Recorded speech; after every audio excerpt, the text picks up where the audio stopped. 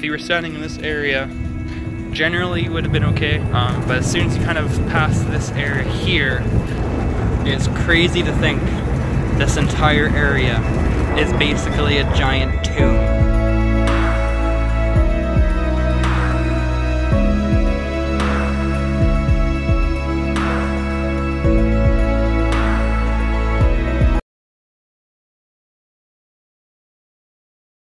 Hello, Drxgstep here. So I just wanted to say a few quick things before the video started. First thing, I wanted to do like a better showcase of the Frank slide in the area, but it was really hard to do because of COVID and everything, and also it was still kind of cold.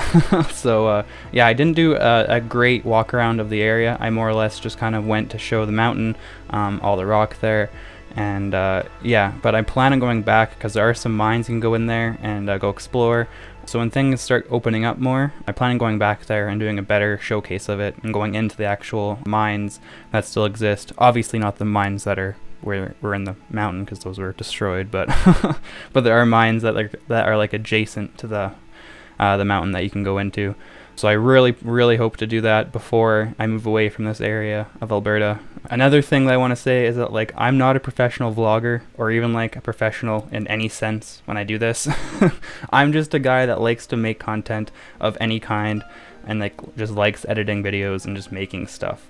I don't have professional equipment. I just have my phone, which has a pretty decent, I think, 4K camera on it. But yeah, I'm just a guy with a camera that likes going out and making content, and yeah, so I apologize if it's not like professional styled.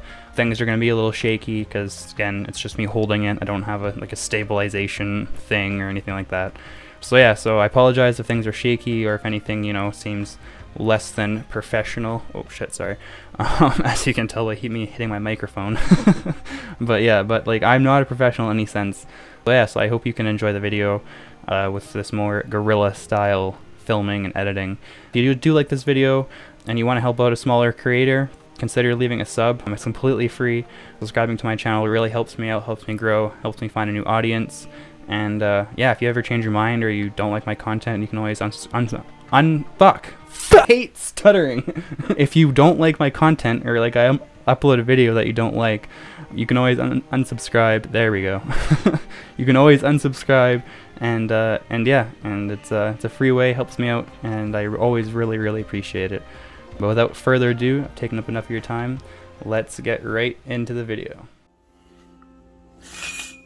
Hello world. Oh, hello people. And hello Jet. Alright, today is super exciting. Me and Sarah are actually getting out for the first time in like many months because of COVID and everything. It's pretty restrictive here where we live, so yeah. So super excited to actually go out. We're going to the Frank slide today. So come along with us if you want to see how it is, learn a little bit about the Frank slide, and yeah, should be a lot of fun. First things first, I need to shower and shave. I look like a goddamn homeless person. So yeah, so I need to shave and actually look presentable and not homeless. So I'll be right back. Alright, now that I'm all cleaned up, let's get our stuff ready to go and go check out the Frank slide. Just gonna get our backpack full of stuff together, and yeah. I don't vlog very often. I don't ever vlog actually. If you go through my channel, I don't have a single like vlog up there. So you have to bear with me while I try and like learn how to do this for the first time. But yeah, hopefully it's an okay video. Let's get our shit. Jerry, Bill, George, how you doing? Alright, we got our bag. I think we got everything we need. We know where we're going. Let's get some gas, get some food, and let's hit the road. Set the alarm so no one breaks into my house.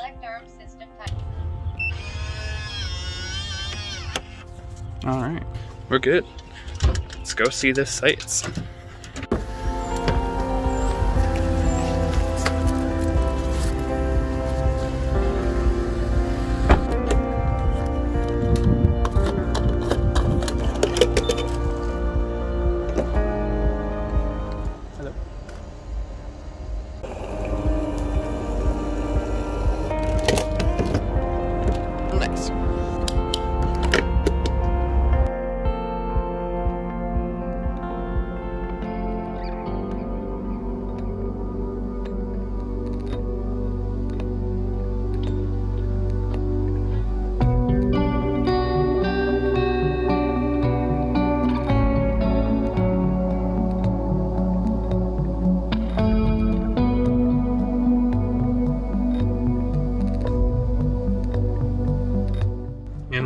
we're just in the town of Fort McLeod, just stopping to use the bathroom and stuff. We only live about 2 hours away from Frank Slide, so not too bad of a drive, but still need those bathroom breaks. And I figured while we stopped, I would do a quick rundown of the town of Frank and kind of where we're headed and where we are. So the town of Frank used to be in, well, what's now known as Alberta, Canada. That's where I live.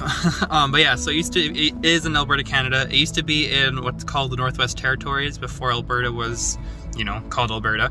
It was formed in 1901, a year after they found coal in the Turtle Mountain. And the Turtle Mountain is the actual mountain that came down.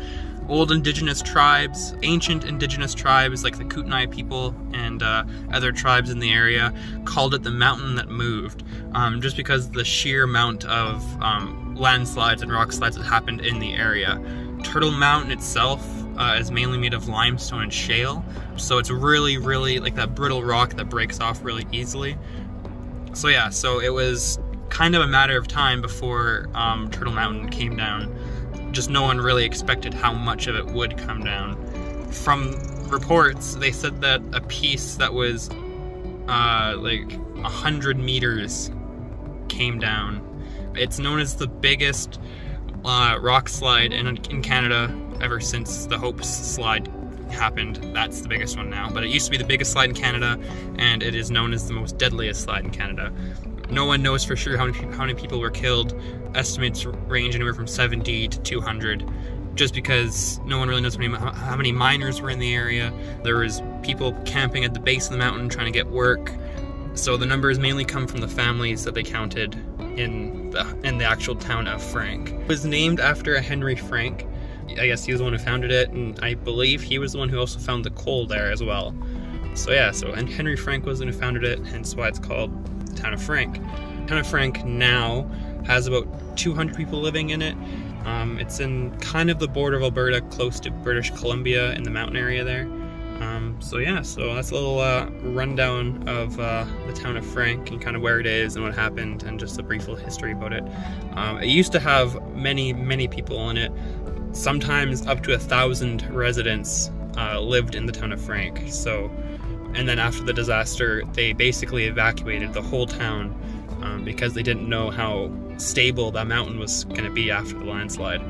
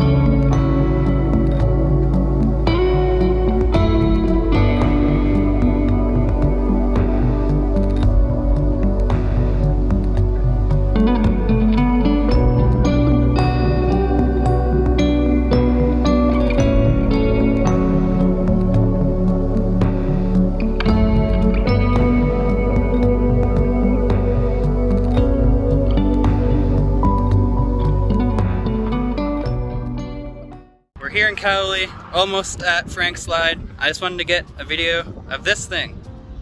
Look how cool that is. Huh, cool. Stuff you see in Alberta walking around. Oh, sorry for the wind. It's really windy. Alright, see you later, Cowley.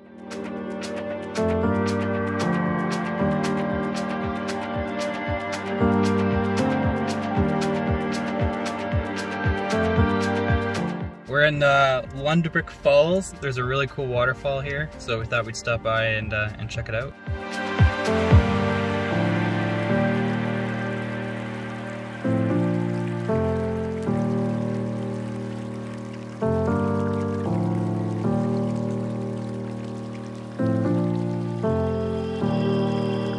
Let's head down these stairs and get a closer view. For anyone wanting the information about where we are, here's all that stuff and the map of Alberta.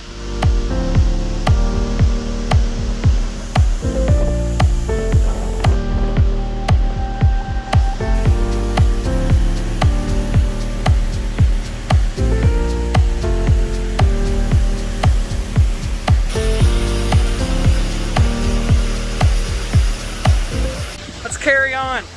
Like I said, I hope you guys are enjoying the video and enjoying my my home province. Not only did I want to make a video about the Frank Slide, but also just kind of like the natural beauty of the place that I live and Alberta in general. Because people see Alberta as kind of like a gross place. A lot of oil is made here. And it's actually quite beautiful. So yeah, so let's keep going.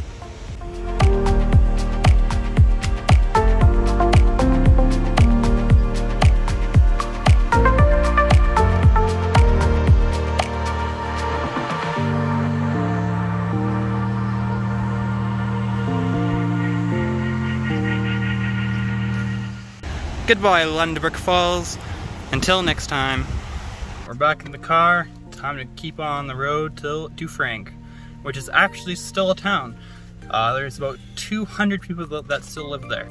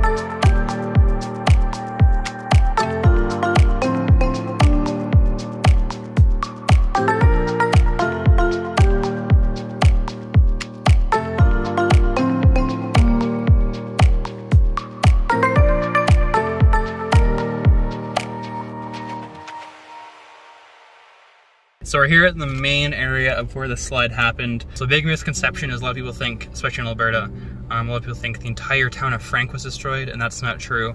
Only the part of the town that was closest to the mines was destroyed. Frank was a huge town at the time, very wealthy town just because of the amount of coal that came out of here. And like I said earlier, up to 1,000 people at one point lived here. So yeah, so it was a pretty big place. That right there is Turtle Mountain, and this entire half of this mountain fell into what you see before you. All of these rocks everywhere here is all caused by the landslide. Basically, as far as you can see in this area, it's just rocks of all sizes. And it's pretty insane. The video doesn't do it justice, but this mountain is huge. Like this entire side is just a massive amount, and it just fell. It just came down one day, 4 in the morning. And I'll get into some more stories of some of the heroic stories that happened in the during the slide, because there's some pretty incredible stories. The train that basically sped out of the mine as it was collapsing behind it. The brakeman who ran 2 kilometers straight to try and warn the other trains not to come towards.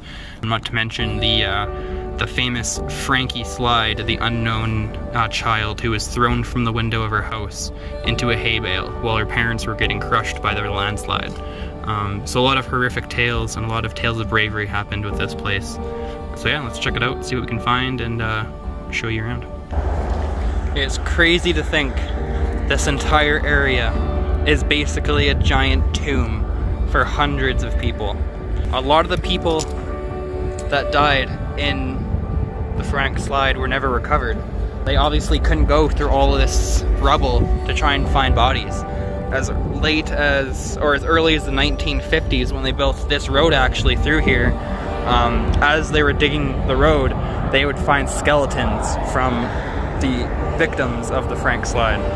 So it's quite gruesome and quite historic of you know, how much death happened here and how much they didn't find.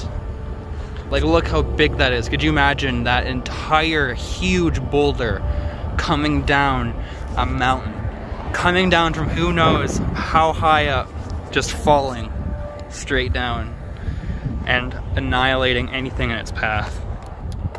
Just everything just would have been destroyed and buried in hundreds of thousands of tons of rock.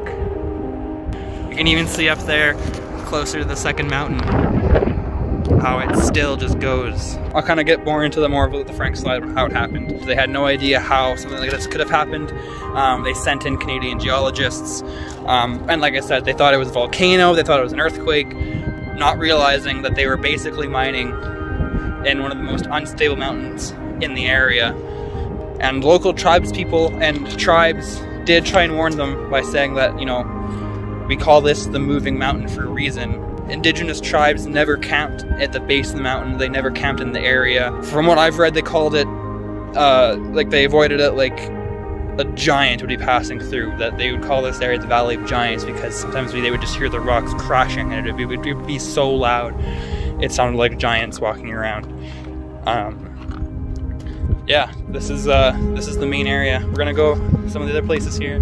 There's a sign just up here that we'll go take a look at, and yeah. So just for anyone who wants to, you know, do some reading, this is the sign at the site. And yeah, and this is probably the biggest boulder that I see in this area. Well, in the general vicinity that we are. Just for comparison, you can see how big I am.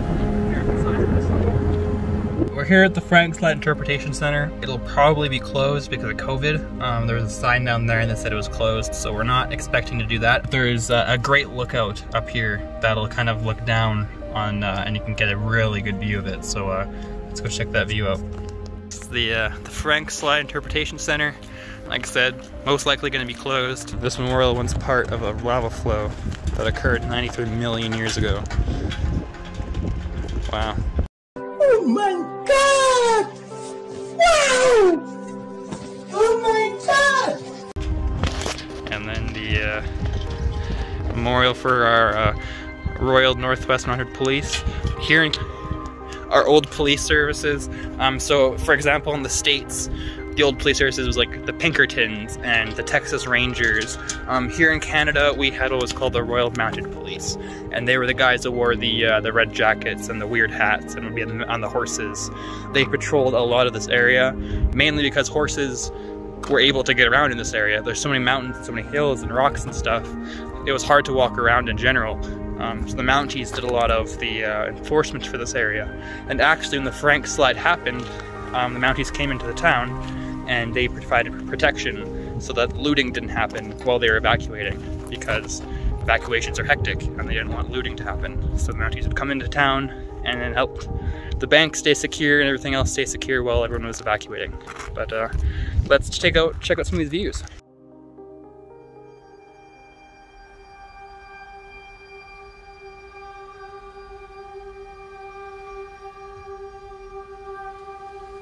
Alright, before we go down there, there's some cool signs for anyone who wants to read. Well, I think some of the animals and stuff in here. You have eagles here. Mining, obviously, because there's mining town. And what's this sign up here say? Oh, there's just pretty flowers, so don't break them. Okay, good to know. I wasn't planning on breaking any pretty flowers anyways. But yeah, like I said, we're gonna go down there, get a better view, and I'll see you down there.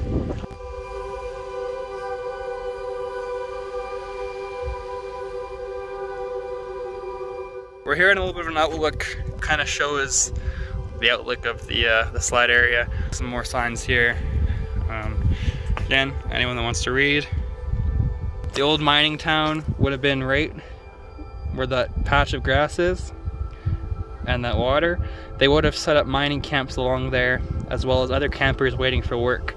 They did that mainly because it was the closest to a water source. Mining, you need lots of water to I'm not a miner, I don't know, so you need lots of water. But you need lots of water, and also you need water for people to live in general. That entire section was obviously destroyed, as well as the smaller mining town of outskirts Frank here was also destroyed. While we're here, I'll do a quick story that I know of. So you'll see right there is a railroad line. That railroad line would have connected to the mining town, or the mining area, or the mining village, or mining houses of Frank there. And 4 in the morning, when the landslide started happening, a train was leaving the mine. And as the train was leaving, they realized behind them that the mine was basically collapsing, and it was happening as they were leaving. The engine operator of the train put his train in full speed and basically tried outrunning the landslide. Which it did. It successfully outran the entire landslide. His story is that it was a foot behind him. The rocks were falling literally feet behind the train as it was, you know, chugging along, trying to get out of it.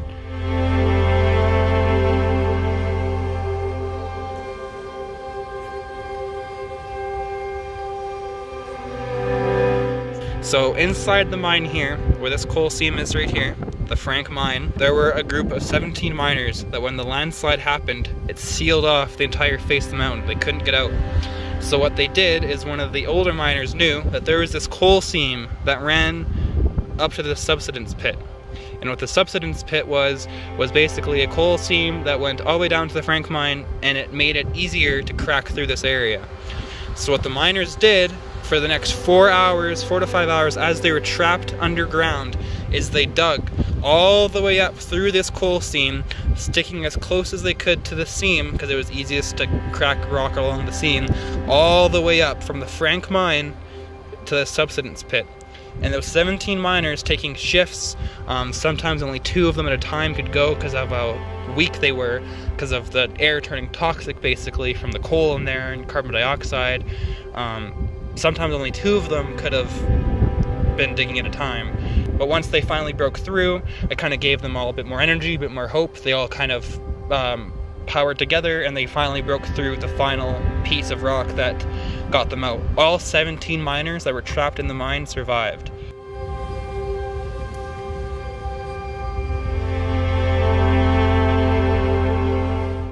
As I walk through, I'll try and think of some stories I know of with the Frank slide, and kind of tell my stories I know of, and yeah, and let you guys see kind of just like the devastation as we walk.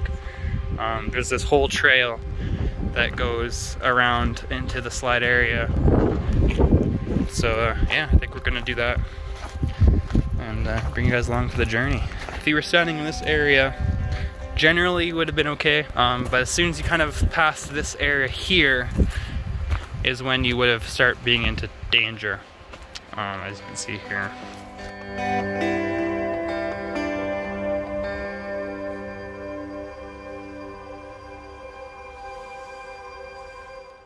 So, as the rock slide was happening, there were tons and tons of dust being blown about and tons of debris in the air and stuff.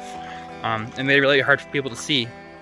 And coming from Lethbridge, which is where I'm from, which is way over there, coming from Lethbridge was a train meant to pick up coal and stuff from the mines.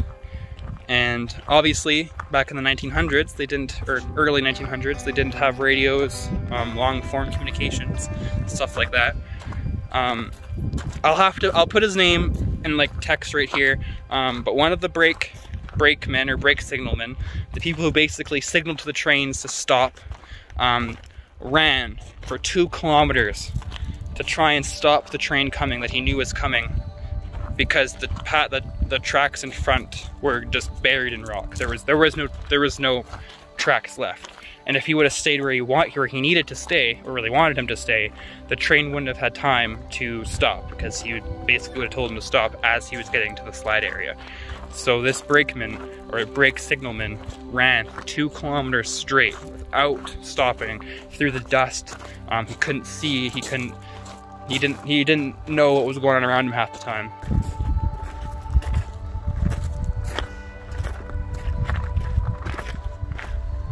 And how it's crazy to think that maybe just a few feet below these rocks could be hundreds, maybe less, maybe more.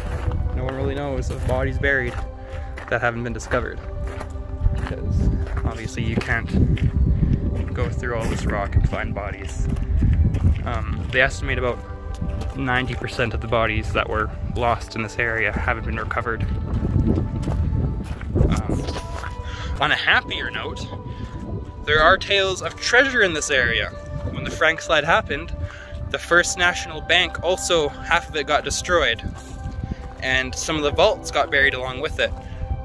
As they were building the main road through Frank, the new road that you see now, they actually had police with them in case they found the bank vaults. Some people say it's false, some people say it's true. It's kind of a myth at this point.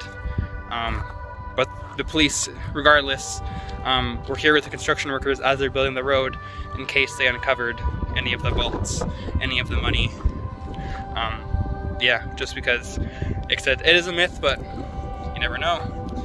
The bank was destroyed, so there could be money. So if you ever want to come to Frank Slide and go treasure hunting, it could be thousands of dollars here for you.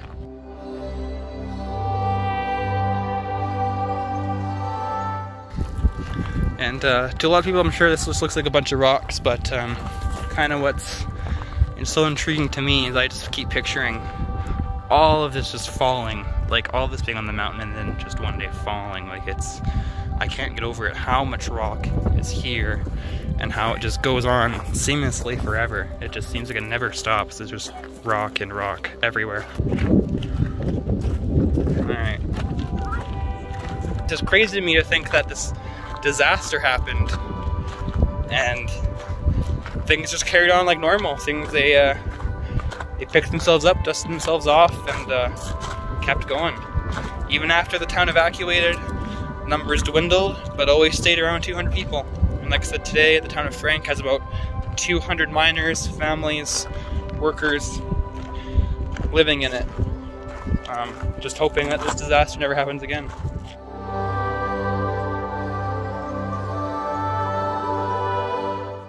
The safest place to be, coincidentally, it seems to be, was in the mine where the experienced miners were, because they weren't immediately crushed because of the support braces and the timbers they had. Kind of ironic that the heart of the disaster was the safest, obviously besides the main town of Frank that didn't get destroyed, but yeah.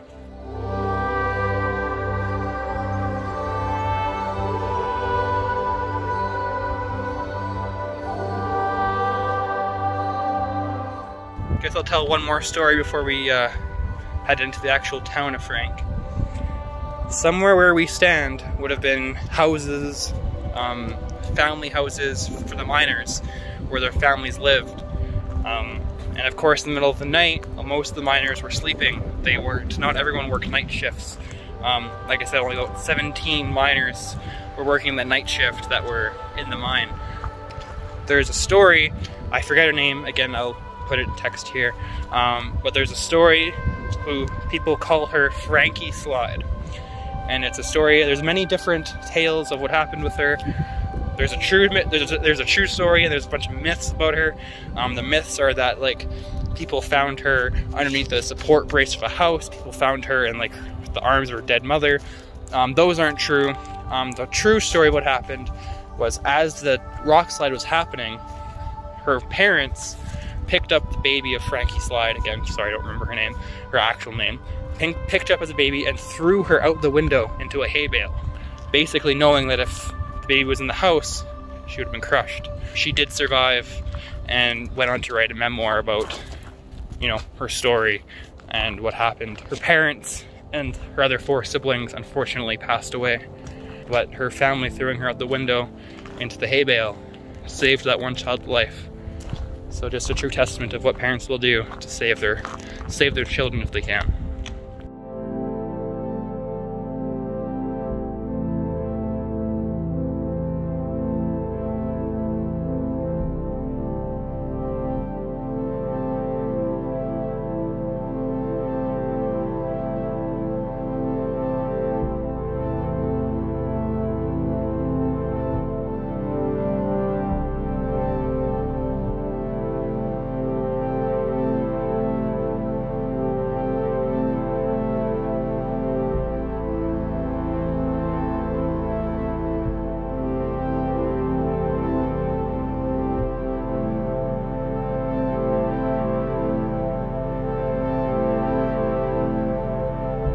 Now we're out of the rock slide area, and you can see this is what it would have looked like before. This is the topography of the place, or what it should have been before the rock slide. You know, just trees and forests, beautiful area, so peaceful and serene. And it's crazy to think just a few feet that way is nothing but rock. Absolutely nothing but boulders and shale. It's a pretty crazy place to be in.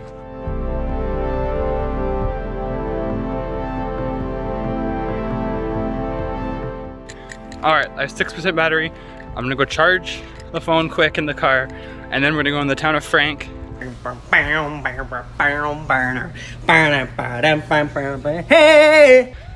the actual like town of Frank, and see what's new and different. But yeah, phone's gonna die. I'll see you guys later.